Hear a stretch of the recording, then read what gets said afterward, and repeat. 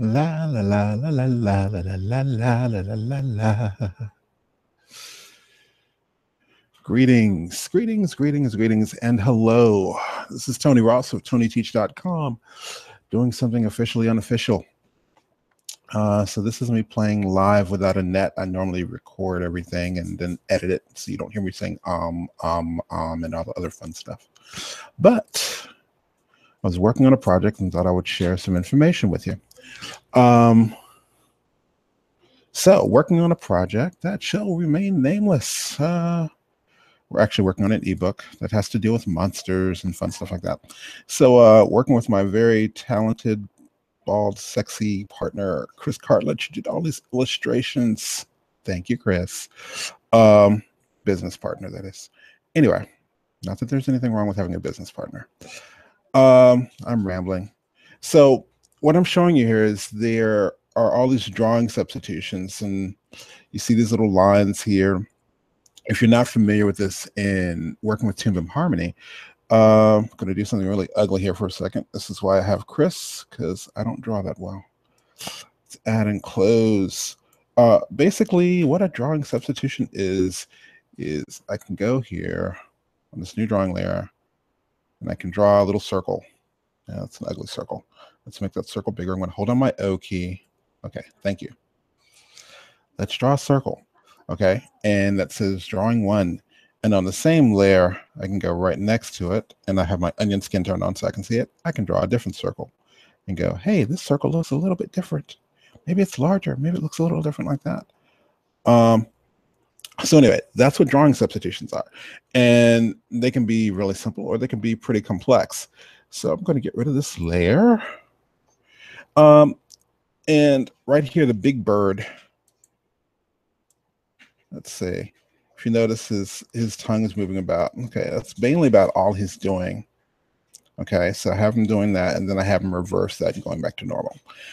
Mainly because what I'm going to be doing is taking this animation and taking it over to Flash or Adobe Animate, as it's called now, and adding some interactivity to it so you press a button and something happens. Anyway, so what I want to do is, I think this is great, but to me, I was like, I want it to look a little more lively.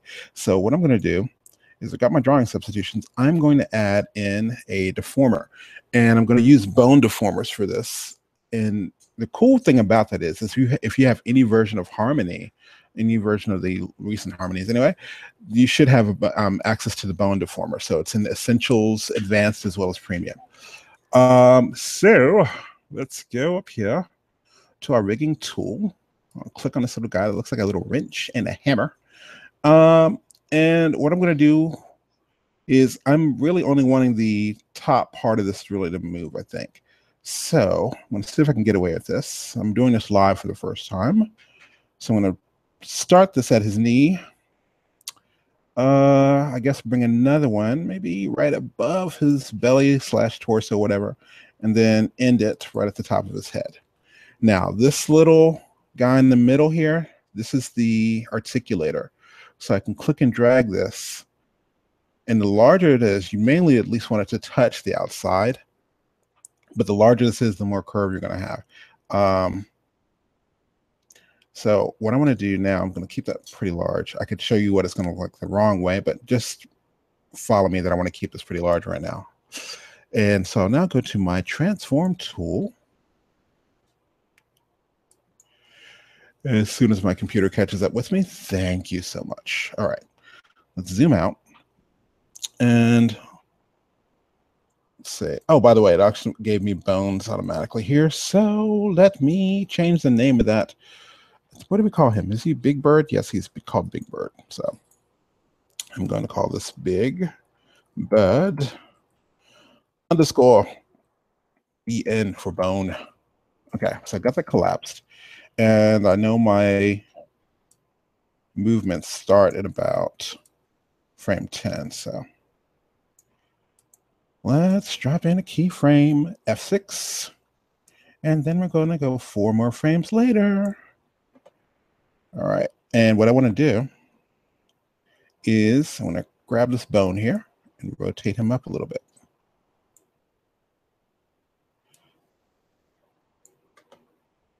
And I can even stretch them out a bit. Ah, bad Tony. Let's undo both of those because we forgot to have our animate button turned on. Let's try that again. All right. So 4 frames later, I'm going to rotate him up a little, stretch him out a little bit, maybe even pull this guy out. All right, so that's before, after, before, after. All right, so I have my stop motion keyframes turned on, which comes in handy sometimes. So let's go under animation. Under animation, it says stop motion keyframe. So to make sure this works, we're going to hold on our command key, control on PC, and simply press the letter K. And that says we're going to interpolate these little guys here.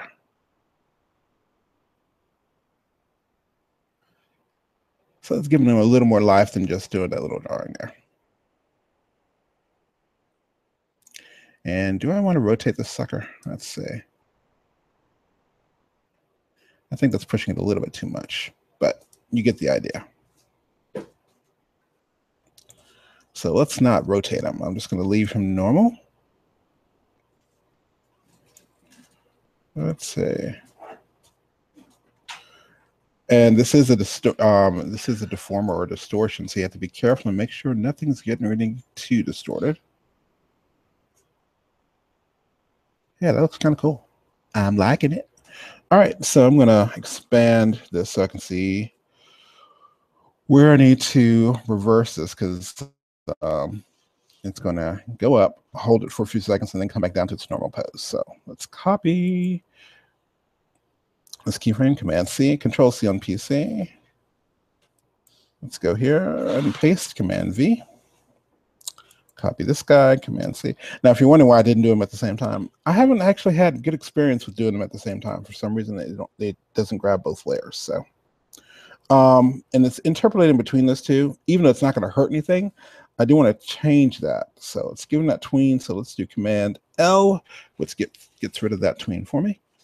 So now we'll copy that first key, copy, and go back down here and paste, and copy the first bone and paste. Oh, by the way, let's make sure that one does interpolate or tween. Tony keeps using that word. Okay, so that's what's going on. That's what's going on. And I'm going to go ahead and collapse that. I also did that with this little guy here at the bottom. He's like peeking through the window. And if I select him, you'll see the bones there as well. Let's select him, go up to the top and say, show selected deformer. I'm going to zoom in to Mr. Three-Eyed Guy at the window. And you can see how I'm manipulating and moving the bone deformer there. So mixing your bone deformers with your drawing substitutions is kind of a cool way to just give a little more life to something. It's kind of cool. Yeah. And again, you can do this. I'm working in Harmony Essentials right now, and that's I believe in Harmony Essentials 12 as well as Harmony Essentials 14. Matter of fact, let me check. Which one am I using? Let's see. Yeah, this is actually 12. I'm messing with 12 right now. So,